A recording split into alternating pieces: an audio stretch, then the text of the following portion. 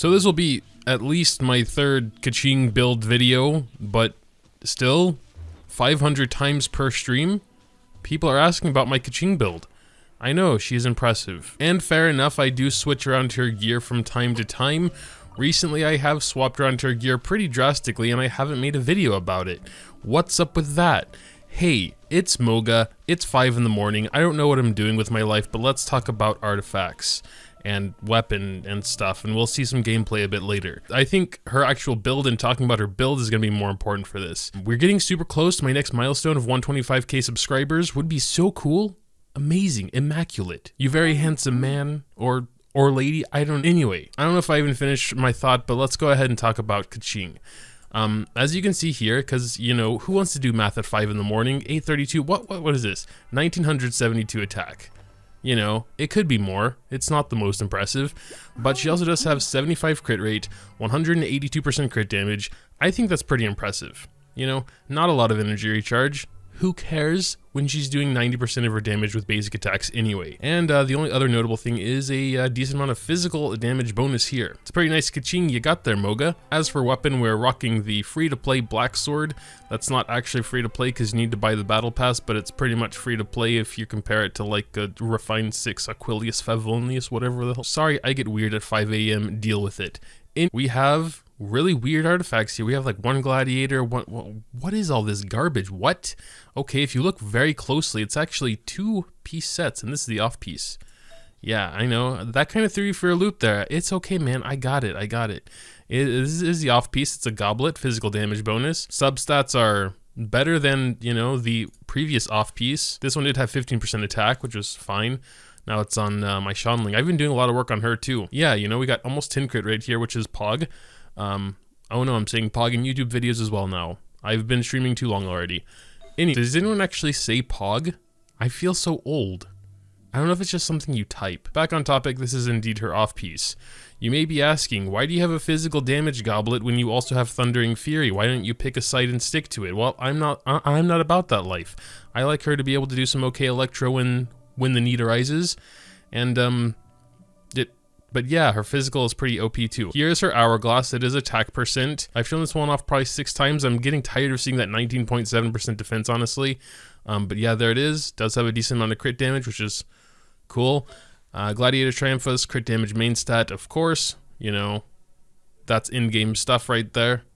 Crit rate is for the noobs. Okay, I'm sorry, but yeah, if you do have a crit rate weapon, then and some decent subs, you should be able to get them. Pretty decent helmet. We got Gladiator Feather, 10.9 crit rate at 9.3 attack. It's also pretty good. And the Flower with its massive 14.8 crit rate. So yeah, pretty solid amount of crit rate all around. You know, once she does her ult, she effectively has over 90% crit rate. So, you know, some pretty nice crits in there. I wouldn't want her crit rate to be so much higher because then like her ult talent is pretty useless. And I wonder if that's where some of the confusion came from this like crit cap. Because like for some heroes like Keqing, you know, she effectively does have a crit cap. You know, you never really want more than 85%. You can do her ult pretty often and it's a nice 8 seconds of that boost. I think that's pretty much it as far as the artifacts are concerned. Again, my reasoning for going 2 Gladiator, 2 Thundering Fury is just to have her balanced. You know, most of the time you're going Thundering and Gladiator. You have like an Electro Cup, I would imagine. Truth is, I like it like this. She does a good amount of damage, and she is slightly more versatile. Granted, if I did have like really good physical pieces, like if this was, you know, good, which it's not, or this, if it was good, but it's not, you know, I would definitely consider it, going like just full, you know, physical build. But I mean, ultimately it comes down to what you got, and how am I gonna replace this almost 15 crit rate Flower? I don't get that kind of luck, you know? Except once in a blue moon. I could replace this hourglass pretty easy peasy. I wouldn't really miss the 18 crit damage if I could get maybe a little bit more crit rate or whatever else, maybe some attack. I don't even have a single of these. Probably I deleted them all because they were all garbage, like 99% of other artifacts. And yeah, that's just what it is, man. Even though she's not massively strong in physical or electro, she's kind of balanced in that way. Definitely leaning on physical though because of the goblet. She is by far the best she can be for me right now. Regardless. So, you know, if I took the best stuff I could give and gave her a 2-piece you know, Gladiator, 2-piece, Bloodstained Chivalry, she would be worse in both physical and electro. All right, I think you get what I'm trying to say. Moving on to Constellation, we do have her at C1. I'm by no means a whale. I just kind of got lucky. You can see we have a total of 5 stars and, you know, a C1 Keqing.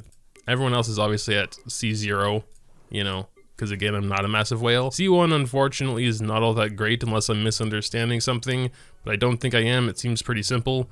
She'll explode a little bit. 50% of her attack as AoE electro damage from where she blinks to where she blinks while doing her E. It's cool, nice little, but definitely kind of like I could easily live without it. C2 already sounds a lot better with that little particle there. C4 would be pog.png. 25% attack boost whenever she does any electro-related elements. Come on, that's good. And then of course C6, when she does literally anything, she gains a 6% electro damage bonus. Well, I guess it's only a max of 24% electro damage bonus, so I'm totally fine having her at C1.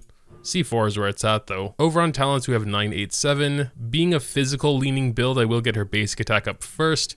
Just waiting on those to roll in. Hell, even if you were electro based, I'd probably still consider getting, you know, basic attack up first. Just because, you know, when she does her E, this is also electro damage then. Well, what's kind of funny is that someone in my Discord, in my useful links section, shared a sort of little build guide for Keqing as well.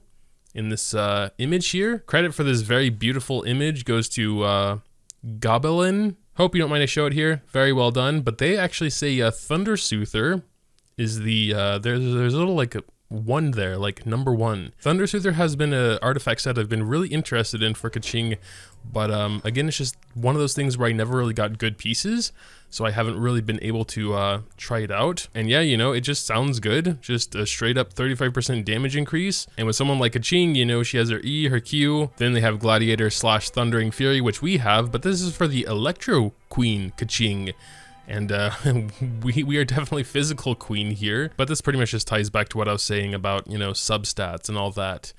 Ultimately, substats are huge. Maybe a lot of like new players don't understand how big substats are, because it's like, you know, oh, well, it's 10% energy recharge, 15% attack, but I'm getting 60% physical damage bonus here. Like legitimately, if I was trying to make a set and I had only garbage pieces from that set, I would absolutely first go complete broken. You know, a complete broken set, so random pieces for all of them. You know how we do Goblet that makes no sense because the set's useless for her? Off pieces for everything.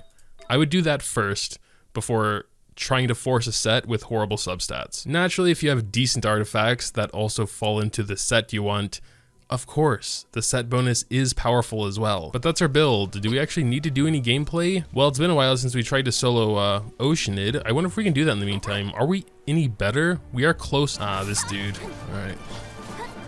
Boom, iframe. Get. Oh, you can't iframe that? Oh, wait, this? I know that works. Let's just try and kill those real quick. They are dangerous. Oh, wow, what happened to us?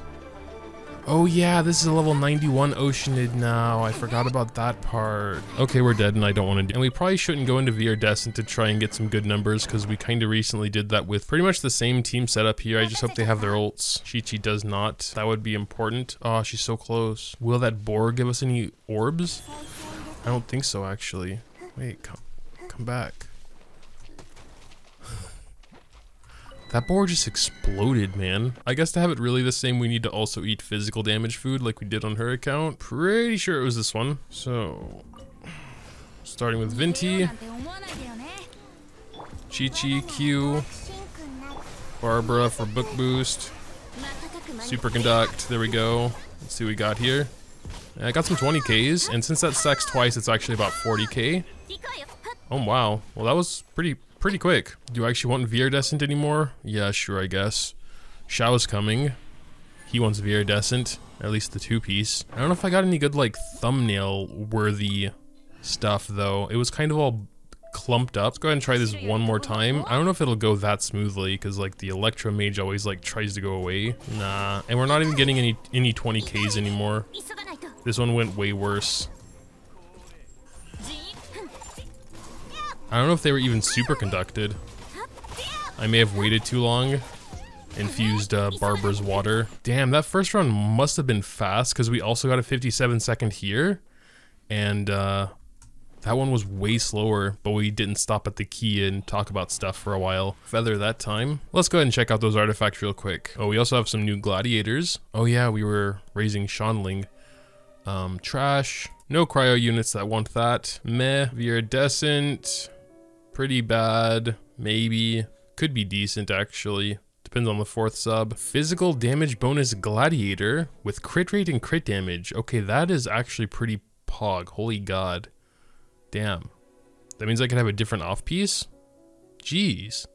That's a lucky one. Wow. That's actually incredible. That might be one of my best pieces yet, or potentially best pieces. Flat HP there is ruining it. I want to get that up to 4 just to see the last one. Please be something decent. Please.